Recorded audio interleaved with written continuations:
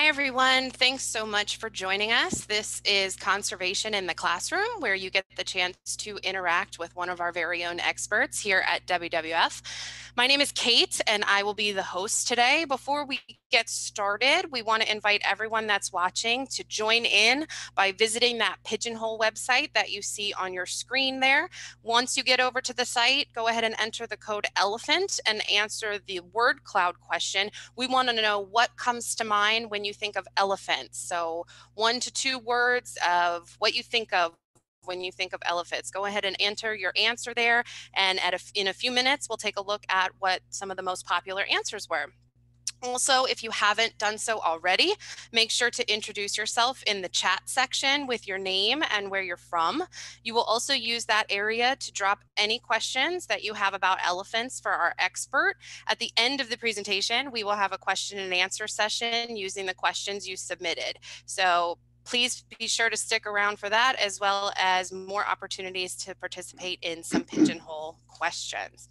So I am very happy today to introduce our featured presenter. His name is Boz HUIJBREGTS. He is the Director of African Species here at WWF.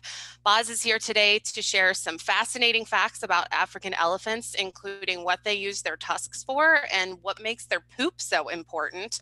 So we're also going to take a look at what makes African elephants in trouble right now and what we can do to help them. So before we get started, Boz, do you want to say hi to everybody? Hi, everybody. Good morning, good afternoon, wherever you are. I am extremely happy to share my passion for African elephants with you, and I can't wait to answer your questions.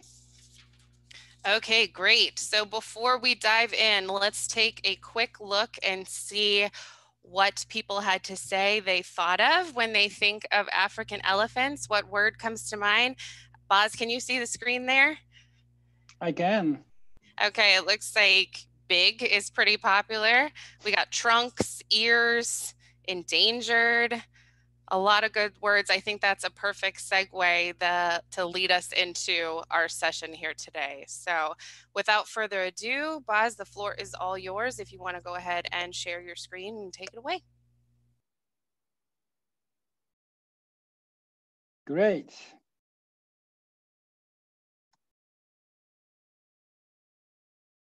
Super. Well, again, everybody, thanks so much. So today we're going to talk about African elephants. But before we do so, let me first quickly introduce myself. So my name is Boz HUIJBREGTS, and I work for World Wildlife Fund, based here in Washington, D.C., in our headquarters of the United States office. And I'm the Director of African Species Conservation. So my passion has become my job. The species we focus on at WWF are mainly our flagship species are African elephants, great apes such as gorillas and chimpanzees, and rhinos. So maybe before we dive into the elephants, a little bit about me. So I'm originally from the Netherlands. As you can see here, the windmills, typical Dutch landscape, where I grew up until my university days. And from a small kid onwards, I already knew that I wanted to end up my life roaming around in wilderness areas and ideally being with the world's largest mammals. So I started to specialize in my university days to end up in the tropical forests of the world. And I always wanted to end up in jungles where there would be elephants and other big mammals. So that is what finally brought me to the Congo Basin region. If you can see here, this is me in the front there with my colleagues, Baka Pygmies from Gabon in the Congo Basin region. This is about 23 years ago, where I started working for World Wildlife Fund. And we are actually in the north of that country, where at that time was a huge forest, which was at that time completely unknown in terms of what animals were living there. So this was a first survey we did to basically try and see how many elephants were in that forest. And as you will hear later in this presentation, for instance, in forest, you can't really see elephants. So trying to count those elephants, you do that by counting their poop and thereby estimating the number of elephants you have in that area. So why are elephants so amazing? I'm sure you all know already a lot about elephants. Well, who doesn't? So first of all, they are the biggest land mammal. They can weigh up to 6.6 tons and measuring up to 10 feet at the shoulder. They both have tusks. As you can see here, this is a male African forest elephant on the coast in Gabon walking along the beach.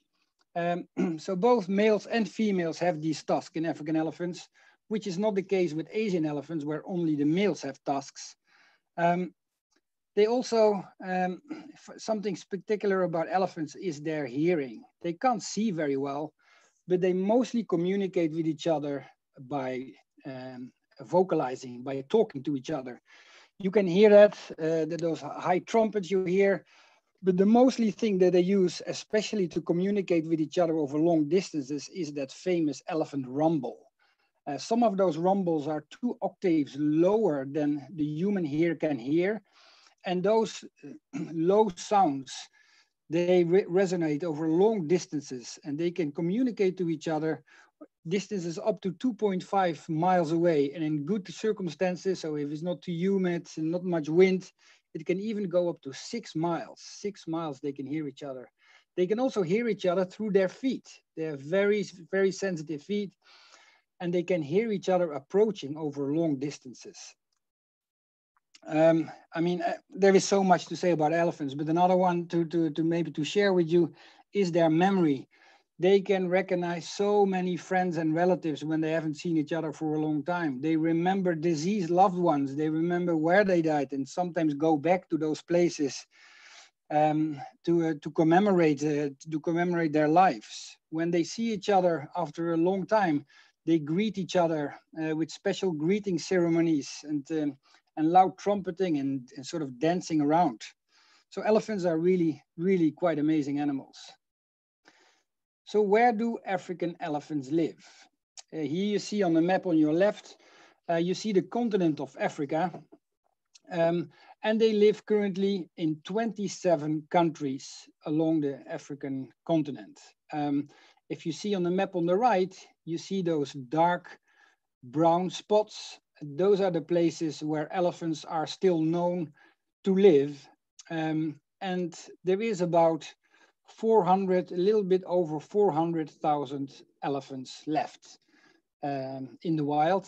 And they are classified as vulnerable under their, let's say, endangered listing. So where do elephants live in terms of, let's say, what habitats do they use? Well, most of you know about this. They live in savannas. You actually have 2 different subspecies of African elephants. You have the savanna elephant or bush elephant and the African forest elephant. The savanna elephant here, you can see it, is actually a little bit bigger than his closest relative, the forest elephant. So savannas, very well known from all the nature documentaries and sometimes also safaris some of you have been on. But they can also live in deserts, desert adapted elephants. They have, for instance, bigger feet so that they don't sink away in dunes, and they can roam over long distances, mainly in the look for food and water. And then my favorite, the forest elephant.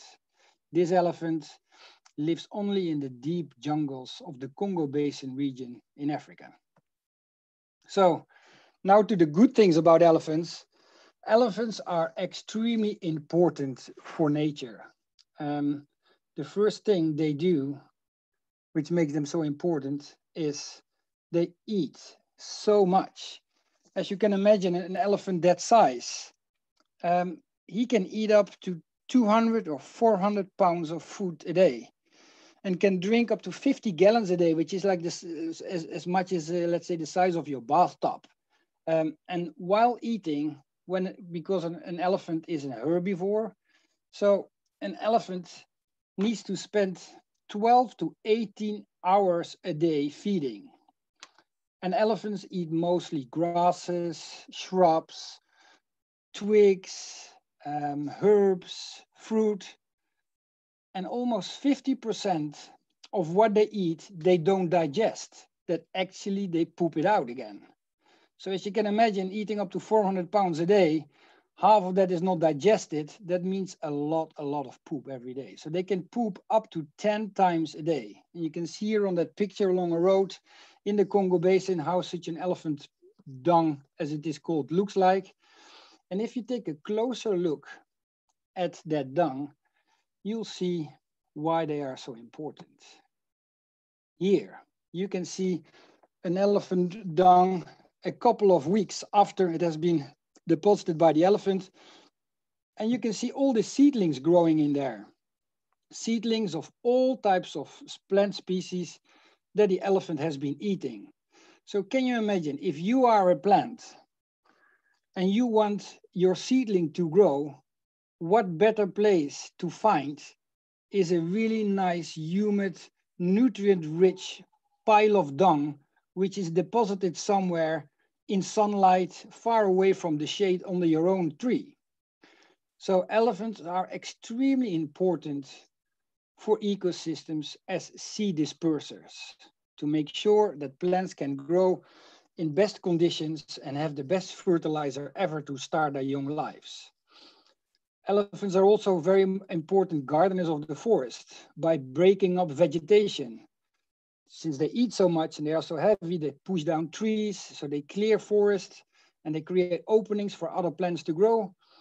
And again, also they are very important, their dung, for all types of critters that live in them and feed on that dung or lay their larvae in that dung. The other important, amazing thing about elephants is their tusks.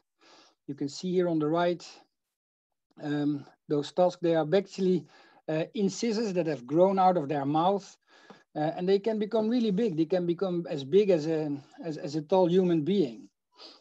And their tusks, they use them for all types of purposes. They use them to dig up things, sometimes to dig for water. Or here you see in that picture on the left, you see that sort of hole in the ground. Elephants, like all mammals, including ourselves, we need all types of minerals like salt and calcium and these kind of things, which are not easy to find for an elephant in its vegetarian diet. So it looks for those minerals very often in clay and in dirt. And here you see this big hole that has been dug by elephants who eat that clay in search of those minerals. So that's another important reason why they have those big tusks as tools. They can also use them to rip bark off trees. Sometimes they even use them to fight each other, especially big male elephants in competition for females, or sometimes even to rest their trunk on it. So they are very important for those elephants. Unfortunately for those elephants, human beings like their tusks as well. And human beings, us, we like those tusks because they are made of ivory. And people like to buy ivory for all types of things. Nowadays, they are mainly bought to make beautiful ivory statues or jewelry or bracelets. And currently, most of the demand for that ivory comes from Asia, with the biggest market is in China. Before, the most of the demand for ivory came from Europe, where the elephant tusks were transformed into piano keys or billiard balls or things like that. So nowadays, although killing of elephants is illegal, at least to sell their ivory, the international trade in ivory is closed. Up to 30,000 elephants are killed every year in Africa for the illegal international trade in their ivory. If you can imagine, only about 100 years ago, there were over 1 million elephants in Africa. And nowadays, there is only about 400,000 elephants left. So the illegal international trade in ivory is the biggest threat to the survival of those elephants. Here you see an example of bracelets that have been made of their tusks. This is a picture taken in an ivory market in Thailand. So again, although it is illegal, it is very often not well controlled or regulated. So as World Wildlife Fund or as a conservationist like I am, what are we trying to do to help range states in Africa to protect their elephants? Well, first and for all, you have to work with the rangers and the local communities around those elephant places to protect those elephants from poaching. Here you see an example where you have rangers in a vehicle surveying the protected area where those elephants are. And on top of that vehicle, you see a camera. That is a camera that WWF has donated to those rangers in partnership with the company here in the US. It's a night vision camera. It actually can see heat. So at night, this camera can see animals, but can also see human shapes. And that is how those rangers own the night. They see things that poachers can't see. So they can see those poachers and direct rangers to arrest them. So I can show you now here, maybe quickly a little shot. This is like a shot taken from the vehicle that has that camera. And there you see on your left, in that red corner, you see that poacher walking away. And in the green place, that is the rangers walking behind him.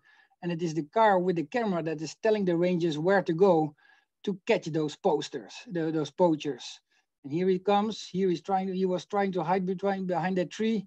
But yeah, that camera sees everything. And there they go, running after that poacher. And I think they're gonna get him really quick. He's trying to run away very fast, but this is pitch dark, so that poacher doesn't see anything. And there they got that poacher. So that's one thing. That is indeed, let's say, the protection of elephants. Another main issue with the protection of elephants nowadays is the African continent starts to become very populated with humans. It is estimated that by 2050, the African human population will double from the current levels. So all those people, they need to build houses somewhere. They need to plant their crops somewhere. They need to transport, so railways, highways, and many of that infrastructure built by people are going to be built in elephant habitat. And if it's not well thought of, that will create conflicts between people and elephants. So here you can see two examples. On the top there you see an elephant looking for water and going into that water reservoir that has been built. In this case, he doesn't break it, but very often elephants, to get to water, they will break it. Or on your left, you see this big bull elephant walking around this corridor where he has been walking for his whole life and generations of his ancestors before him. And there he finds this little house. So what is WWF doing about that? One of the things we do is to better understand the spatial needs of elephants.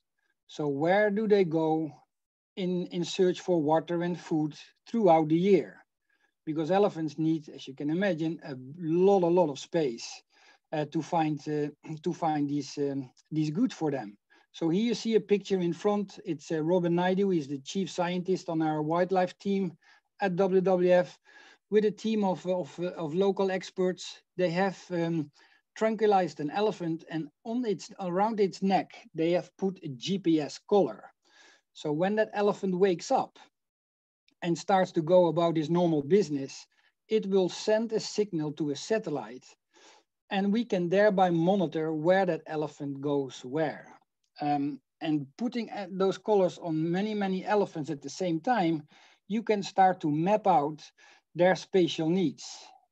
And mapping out those spatial needs, if you then go to decision makers, or you go to farmers and you say, well, you don't see any elephant here today, but if you come back here in a couple of months, elephants will pass through here. So you better not put your road here, or you better not put your agricultural field here, because they will destroy it. So another thing we do is to make sure that when elephants come near humans, that the humans are protected from those elephants and the elephants protected from people. So one of the things we can do, for instance, with their poop, is people can collect that poop and then they mix it with chili. If there is something elephants really don't like, it is chili. So you mix that poop with chili, you make it into these balls, which they call chili bombs. And when elephants come near to people's houses or to people's agricultural plantations, you put light to that dung pile full with chili, and the smoke with the chili pepper then gets into the air. And the moment an elephant smells it, he or she will run away as fast as they can. Another thing they use to chase away elephant is bees. That's another thing elephants really don't like. Another thing you can do with elephant poop, when you dry it and wash it, people make paper out of it. So here, for instance, you have an elephant notebook that you can buy. Can you imagine what a cool gift that is, to have your own notebook made of elephant poop? And at the same time, very often, if you buy those things, that goes back to protection efforts of those elephants. So how can you, I mean, being there in your classroom, or now we are all at home, how can you basically help protect elephants yourself from where you are when you're not, let's say, a ranger in Africa doing the work in the field? Well, the first thing you can do is you can make sure that you buy eco-friendly products. So that means products that don't cause deforestation for where those elephants live. So you have, for instance, for timber, you can buy certified timber, or palm oil. You can look for certified palm oil to make sure that the products you buy don't contribute to the destruction of the elephants' habitats. The other thing we talked about is you can be aware of the illegal wildlife trade. Make sure that nobody you know buys ivory from elephants, not only because it's illegal, but by buying ivory, you know that that ivory came from an elephant that was killed. And then just spread the word, make people enthusiastic about elephant conservation, about the need of elephants to as gardeners of those ecosystems. Without elephants, those ecosystems will become much poorer and much less rich. So tell it to people, don't buy ivory, protect nature, and wherever you can. Maybe also one day you can go on a safari, and by going on a safari, choose a good operator to make sure that your visit contributes to the protection of the place you visit. Or you could, for instance, help start a fundraiser to protect elephants and nature. There is an example where you can do that on pandanation.org. So there is always you can do it on yourself. And yeah, I mean, thank you so much. This was basically what I wanted to share with you, and I very much look forward to your questions. Okay, great. Thanks so much, Boz. I think all of us learned a ton about African elephants. And before we get started with the question and answer portion, I just want to remind everyone to put your questions into that chat box that you see there on your screen so we can be sure to incorporate your question. Boz, if you want to stop sharing your screen here. Before we get started on the questions, I do want to invite everyone back over to that Pigeonhole website. There are two more questions on there for you to answer. One is a poll question. We want to know what action you will agree to commit to in order to help save African elephants. So what will you do to do your part? And the other question is a trivia question that we want to see how many of you can get right. So we want to know, what is the closest relative to an elephant? So go ahead and put what you think the answer is into that question as well. And once we are through our question and answer portion, we will take a visit back and see what everyone said. Okay. So Boz, how you feeling? You ready for some questions? Yay. Okay. Our first question here is from Luke, who wants to know, how strong is an elephant tusk?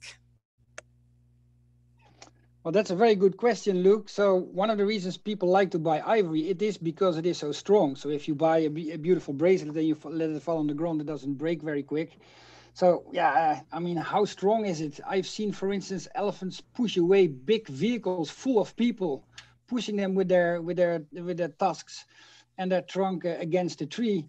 So yes, you can say that those tusks are really, really, really, really strong. Okay, Sadie would like to know, what are their predators?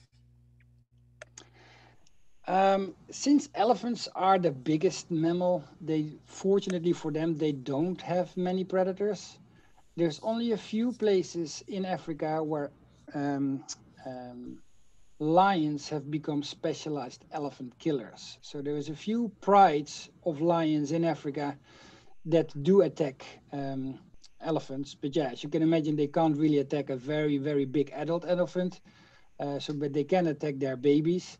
And that is why elephants always, when they are in a herd, when they are being threatened by lions, they go and stand in a circle with the big females in the outer circle and the babies in the middle to protect them.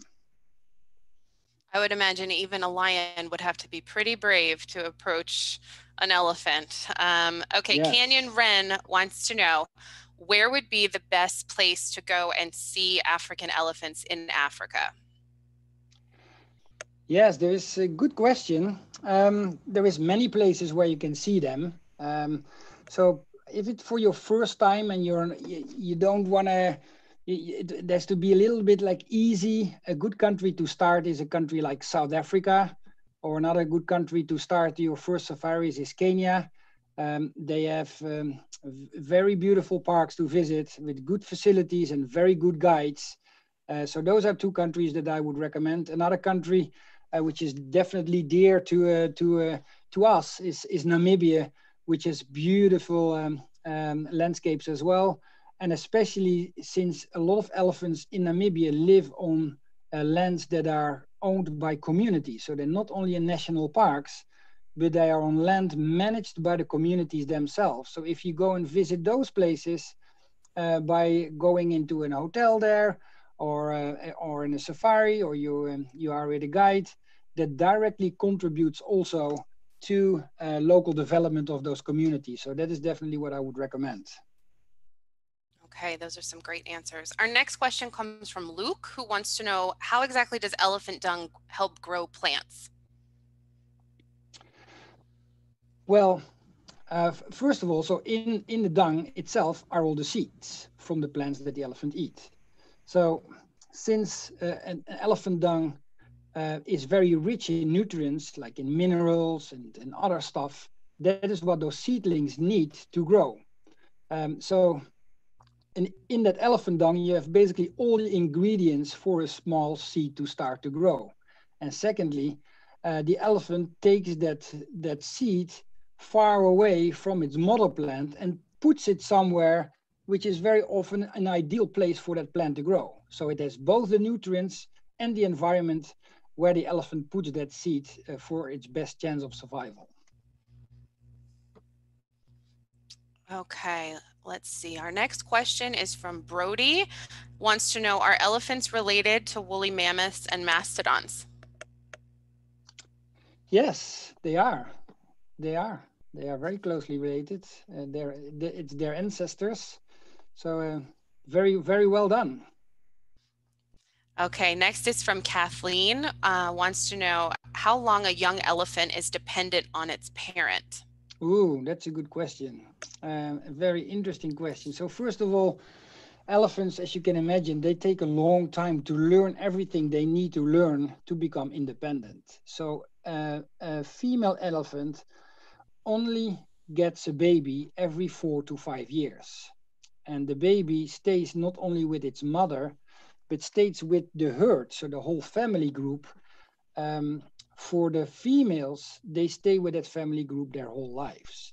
It's only the boys, the moment they become into puberty and they start to become a little bit nasty to their brothers and sisters, and then the mother says, you just go away. So it's the boys that leave when they are maybe like 12, 13, 14 years old, and the girls stay with their mothers their whole lives. So in terms of real dependence, it is as long as they really drink milk, which is more than 2 years. But yes, I mean, they need years and years of learning from their mother, from their aunts, to understand what you can eat, what you can't eat, how to defend yourself, and also where to go to find that food and that water. That was a great question. Our next one is from AIG, wants to know, can elephants swim? Yes, elephants can swim really well, and they can swim sometimes over big distances. I've been around elephants in a boat many times when they were swimming. So their trunk is the thing that we didn't really talk about, but their trunk is also that amazing tool they have.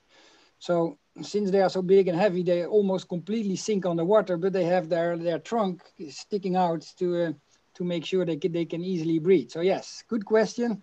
And yes, they do swim. Wow. Next is from Bee Lady Caroline, wants to know, how do they use bees to scare elephants away? Okay, so talking about again the elephant's trunk, the elephant trunk is very, very sensitive. So that is where it smells with its trunk, it takes its food with its trunk. So there's all these nerve ends in the inside of the trunk. What an elephant definitely tries to avoid at all cost is to be stung inside its trunk. Although it has a thick skin, in the inside of its trunk, it doesn't have a thick skin. So that is why elephants are afraid of bees, especially African bees can be quite aggressive and their sting can be quite painful. So that's why they are afraid of them. So when they hear bees, they will definitely run away. So what people do is basically they try to kill two birds with one stone. Is one, you have bees, so with holding bees you get honey, so that's good. That's for people in rural areas in Africa. That's a good income generating activities. And secondly, those bees will chase away the elephant. So very often they do, like say from one hive to another, they attach ropes so that an elephant walks around and touches that rope. By touching the rope, it touches the beehive starts to move, the bees in the beehive become angry, and then they start getting out of their hive, and then they make their noise, and the elephant goes like, oh no. That's fascinating that something so small could scare something so big. Okay, Leo would like to know, how long are elephants' tails? Elephants' tails. Yeah, so you have the tail itself. Let's how long is that? Like I'm a European, so that's maybe can be maybe half a meter. So like a bit bigger than twice your computer screen. But then they also have very long hair on their tails. So that hair can also be like this. And unfortunately for elephants, people also like to use their hair of their tails to make bracelets of. So another thing, never buy elephant bracelets made of elephant hair, because also that comes from dead elephants.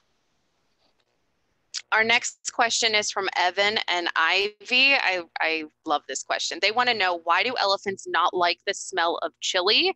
And if you know what smells they do like.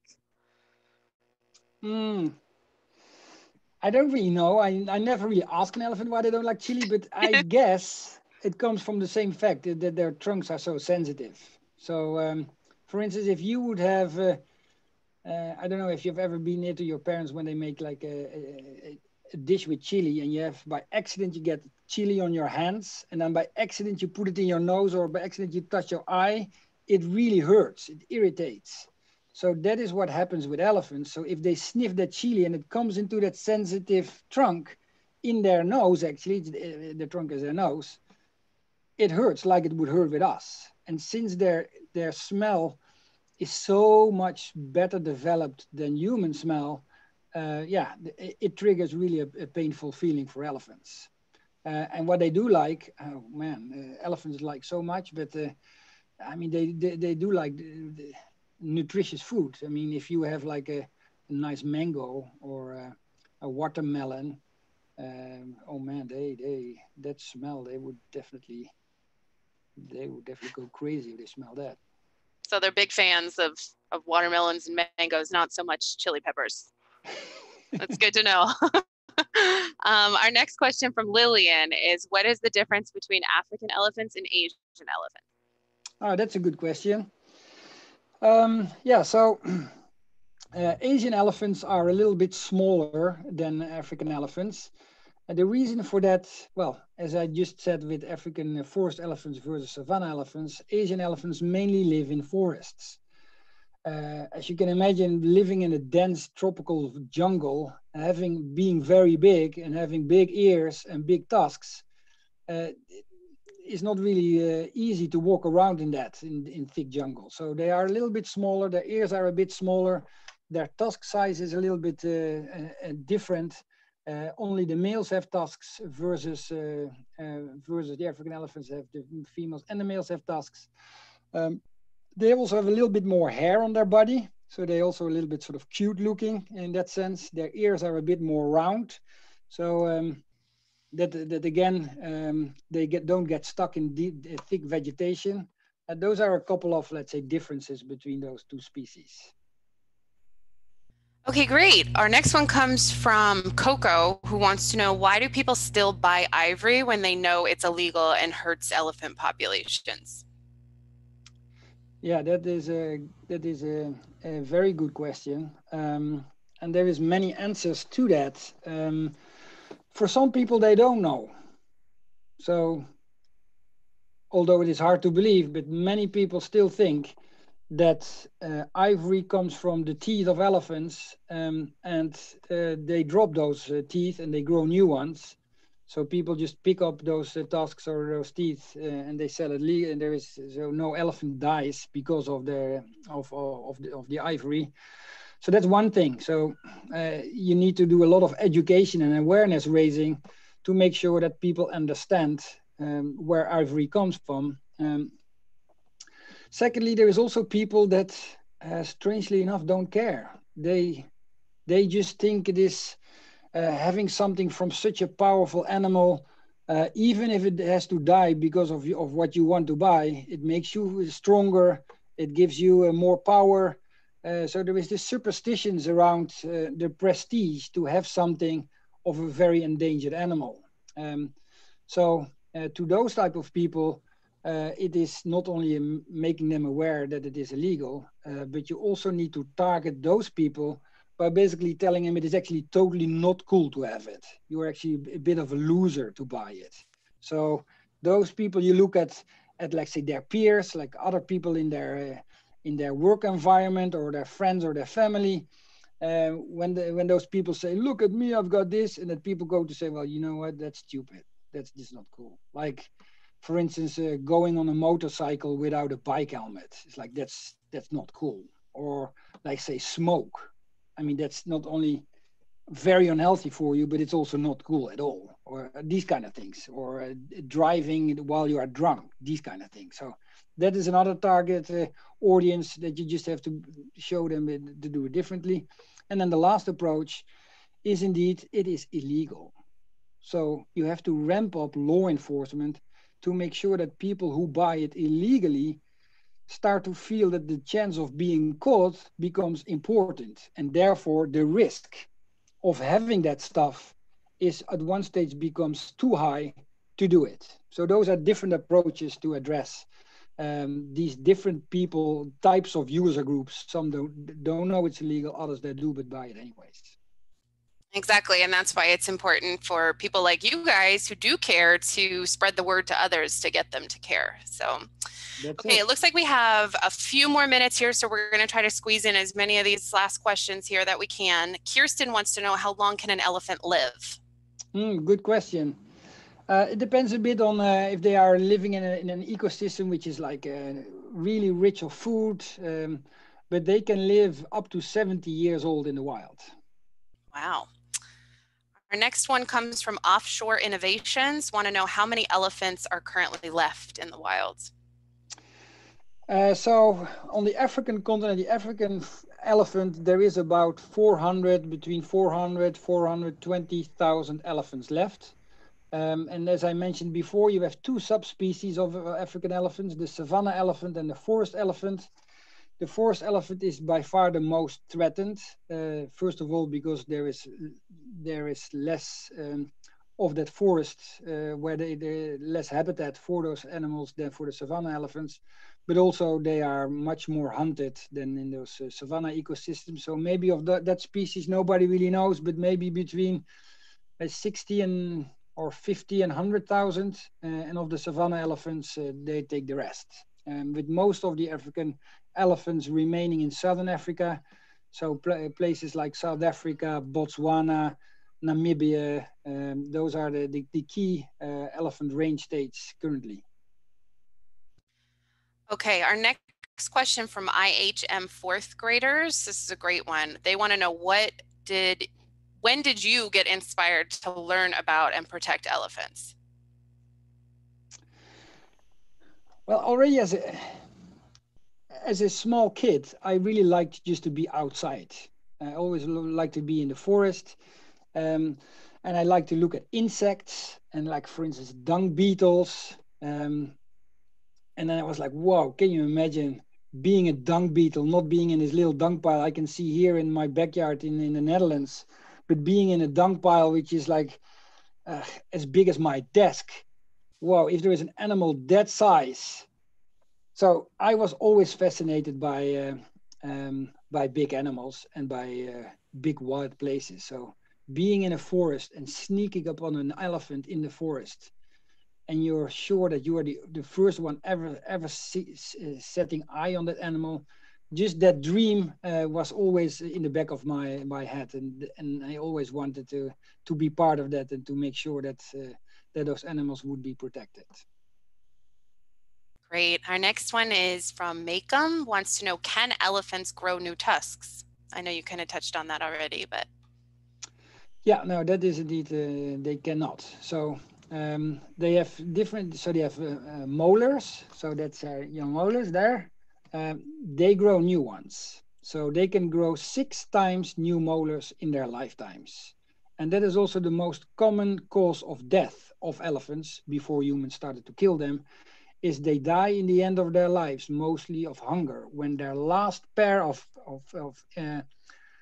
their back teeth fall out and they have no more teeth to chew all that vegetation. However, their tusks, they keep on growing their whole life, and they only have one pair. If that one pair is broken or otherwise damaged, it will never grow back, which is different from rhino horn. Rhino horn continues to grow. So if you cut the top off, it will keep on growing, but it is a rhino horn also, it's just one horn that keeps on growing and it doesn't sort of fall off and grow back.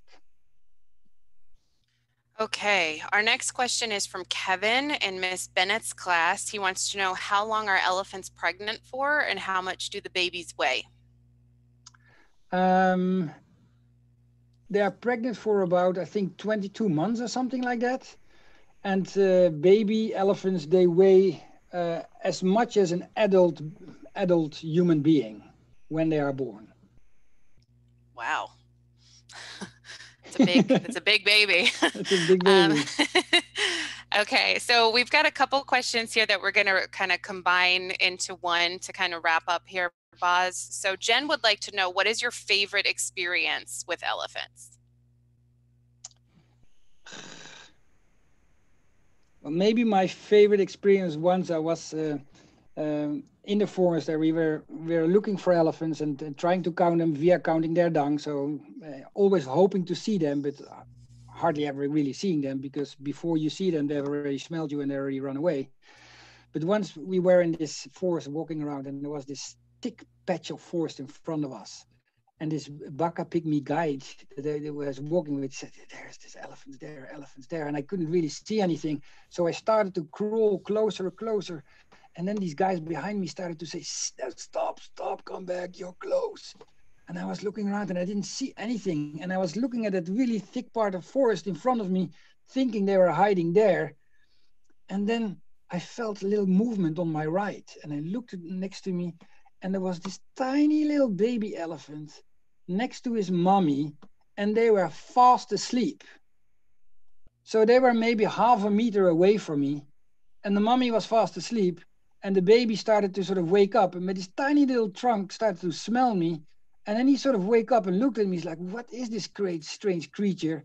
And he sort of woke up his mommy, who was really very fast asleep. So she sort of woke up like, oh, what's going on here? And then she noticed that I was there, and then she's trumpeting away, and I was like, running away.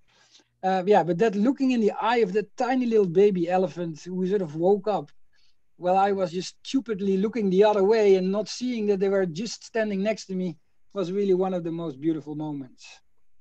That baby elephant probably thought he was having a bad dream and went and did what humans do. They went and woke up a parent to tell him about it.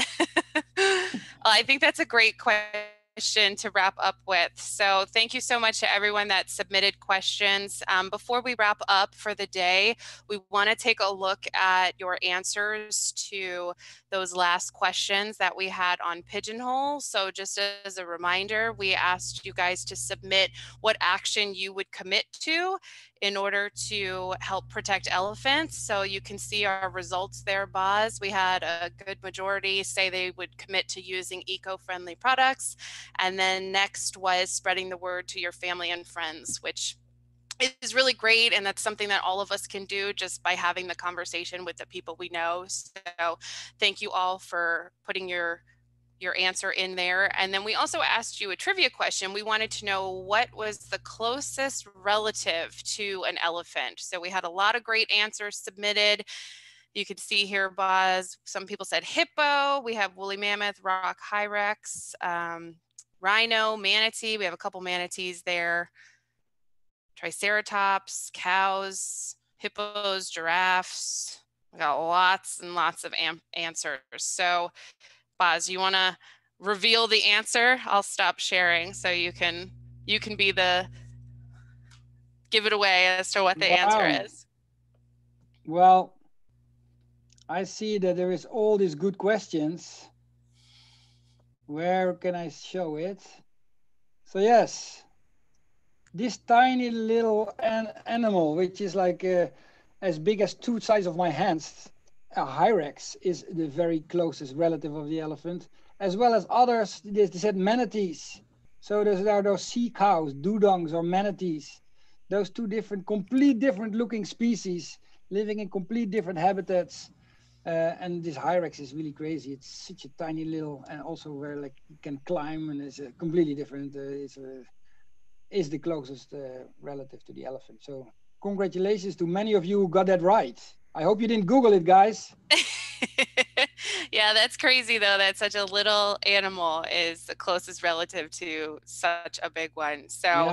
Again, thank you to everyone that joined us today, both watching and putting your questions in and answering the Pigeonhole questions. Huge thanks to Boz also for joining us and sharing so much information about Africans. I know we all had a really great time.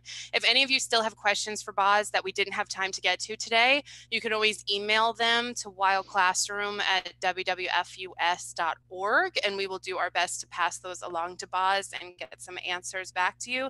And just a reminder, teachers and parents, there is a crossword puzzle that is associated with today's presentation that you can find on the Conservation in the Classroom page right next to Boz's video. And you can also check out today's daily activities on the main Wild Classroom page, all about African species. So thanks again, Boz, and to all those watching, we'll see you next time. Thank you, everybody.